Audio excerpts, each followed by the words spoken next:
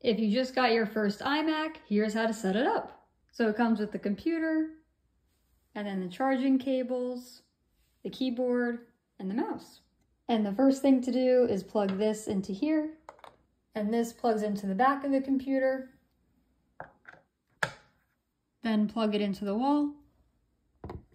Then on the back of the computer, click and hold the on button until you hear the sound.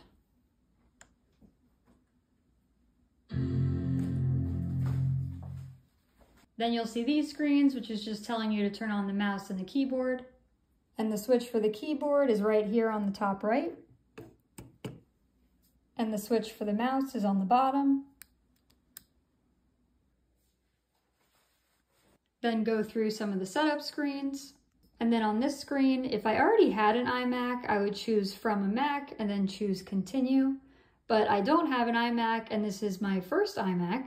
I'm just gonna upload everything from my iCloud account, so I'm gonna hit Not Now here. Now it's prompting me to sign in with my Apple ID, so I'll type that in.